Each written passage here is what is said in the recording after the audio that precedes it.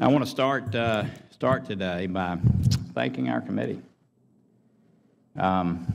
We would not be here today, we would not have the information that we have today if we had not passed the Iran Nuclear Agreement Review Act. This would not be taking place.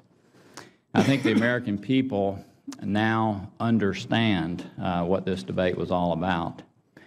When Congress put in place sanctions to bring Iran successfully to the table, as we did, we granted the executive branch something called a national security waiver. And what that meant was the executive branch had the ability to waive our congressionally mandated sanctions, to suspend them until such a time as we permanently waive them down the road.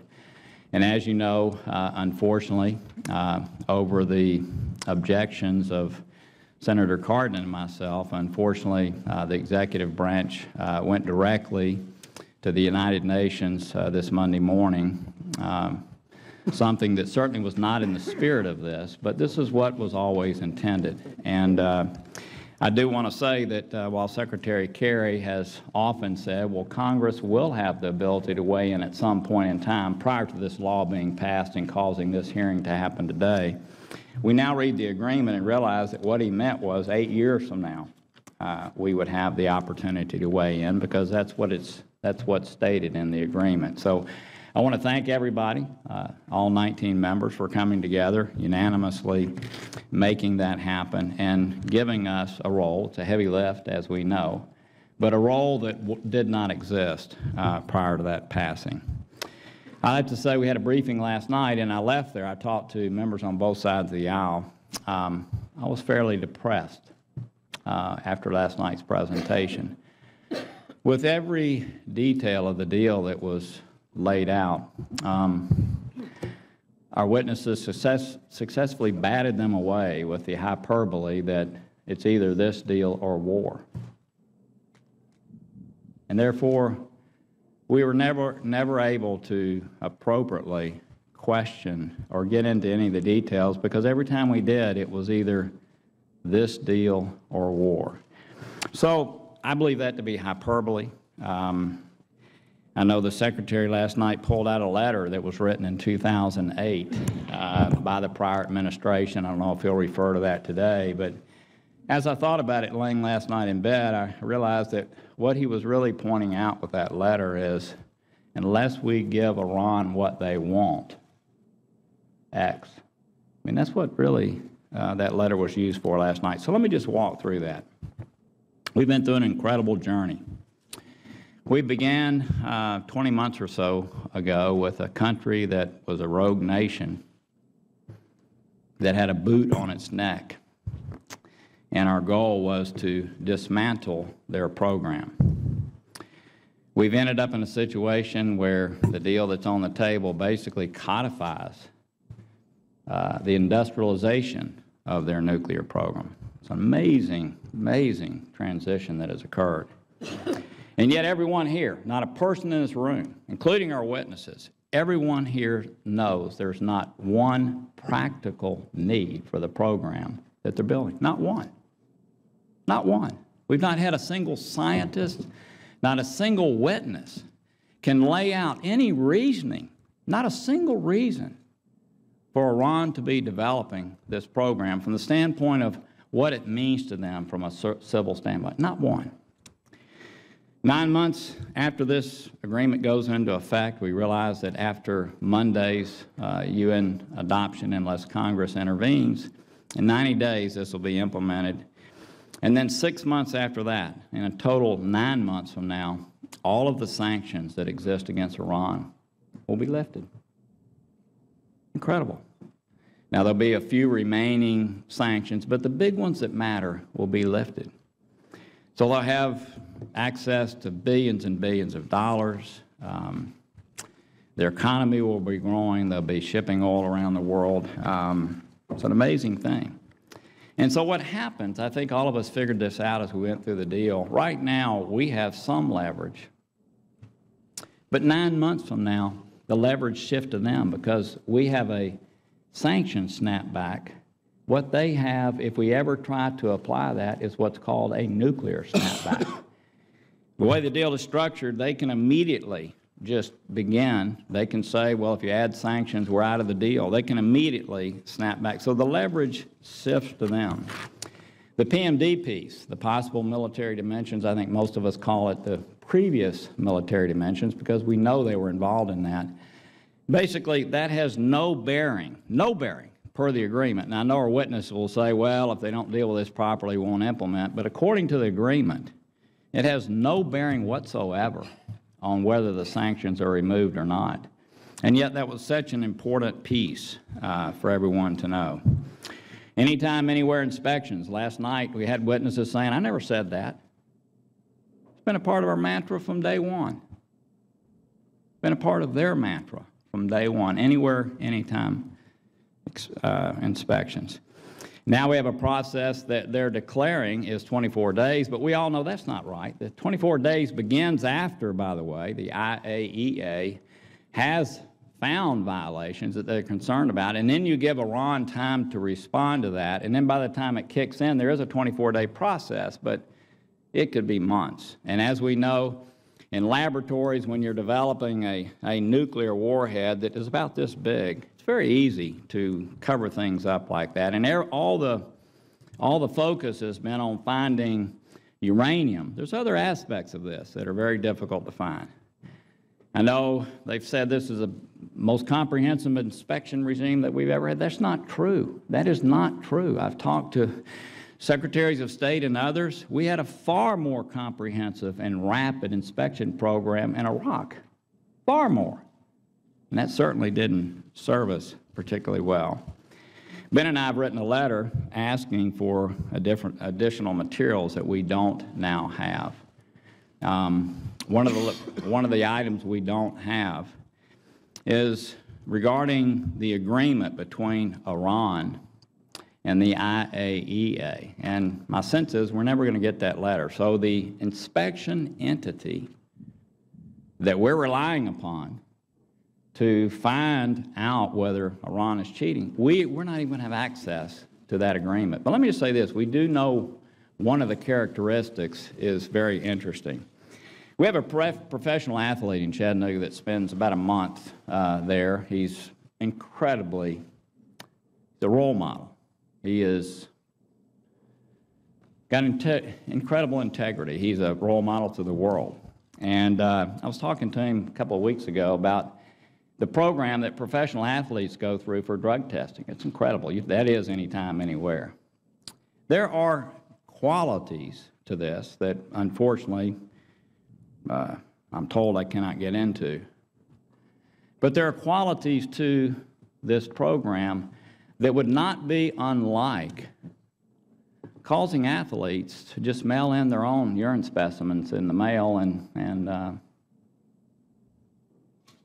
us believing that that's where that it came from them. So look, I've got some questions. I want to talk a little bit about who we're dealing with here. Most of us have been to Iraq many times, and I'll never forget visiting General Odierno in Baghdad.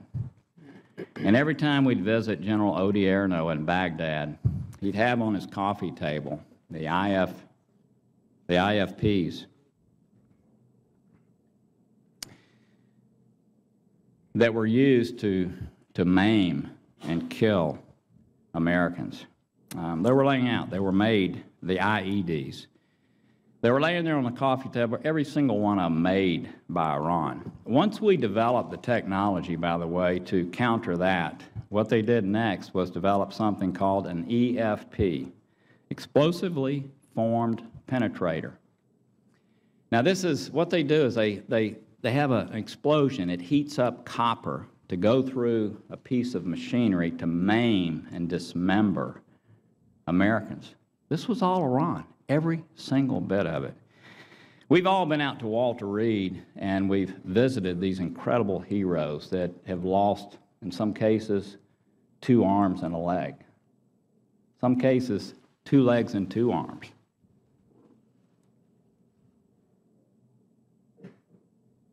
We see them all over the country. They're living with this today. This is the country that we're dealing with, a country that created some of the most disturbing types and methods of naming Americans that have ever been seen. They tried to kill an ambassador here in Washington, D.C. not long ago. I mean, we know that. Ben and I went over with others to the other day to see something the Holocaust Museum had put together. A young man named Caesar had taken photographs of the Syrian prisons, which, by the way, Iran supports. Syria would not even, Bashar Assad would not even be in office today if it weren't for Iran. We went over and envisioned what the torture that's happening has been photographed and chronicled. Many of you have seen it on the internet. It's an amazing thing. It's happening right now, by the way, as we sit here. Some people might say, well, that was Iraq, and I don't know, should we have been there or not? This is happening this very second with the support of Iran. Do you understand that? People's genitals right now are being amputated. People are being electrocuted. This is happening this very second in a prison in in Syria, that Iran is supporting. Some would say we haven't done as much as we could to stop it because of these negotiations. When I was in college, I wasn't a particularly good student. First part of college, I was interested in sports. The latter part, I was interested in working. I learned one thing.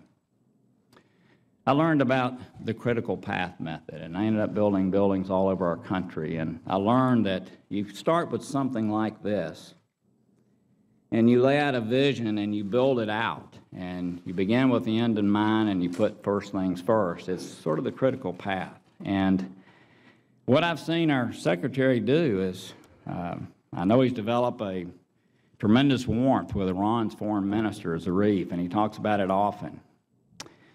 But what I think you've actually done in these negotiations is codify a perfectly aligned pathway for Iran to get a nuclear weapon just by abiding by this agreement. I look at the things that they need to do, the way it's laid out, and I don't think you could more perfectly lay it out.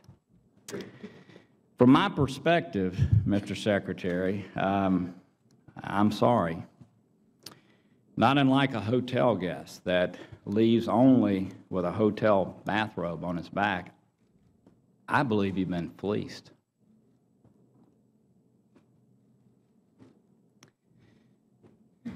In the process of being fleeced, what you've really done here is you have turned Iran from being a pariah to now Congress being a pariah. A few weeks ago, you were saying that no deal is better than a bad deal. And I know that there's no way that you could have possibly been thinking about war a few weeks ago. No way. And yet what you say to us now, and said it over and over yesterday, and I've seen you say it over and over in television, that if somehow Congress were to turn this down, the only option is war, whereas a few weeks ago, for you to turn it down, the only option is war. I don't think you can have it both ways. Let me just say this. If Congress were to say these sanctions cannot be lifted, it wouldn't be any different than the snapback that we now have, where, in essence, the United States on its own can implement snapback, but my guess is the other countries, as you've stated before, wouldn't come along. So we've got to decide which way that it is. I know you speak with a degree of disdain about our regional partners when you describe their reaction to this deal. But one of the things we have to remember is if we had actually dealt with dismantling their nuclear program, they wouldn't be responding in the way that they have. But not only has this not occurred, in addition, we are lifting the ballistic missile embargo in 8 years. I have no idea how that even entered into the equation, but it did at the end. We are lifting conventional weapons embargo in 5 years, and in a very cute way, with hortatory language in the agreement. Unbelievably, we are immediately lifting the ballistic missile testing programs. We're lifting that ban. So I'd have to say that based on my reading, and I believe that you have crossed a new threshold in U.S. foreign policy, where now it is the policy of the United States to enable a state sponsor of terror to obtain sophisticated industrial nuclear development program that has, as we know, only one real practical need. That is what you're here today to ask us to support. I look forward to your testimony and the appropriate questions afterwards.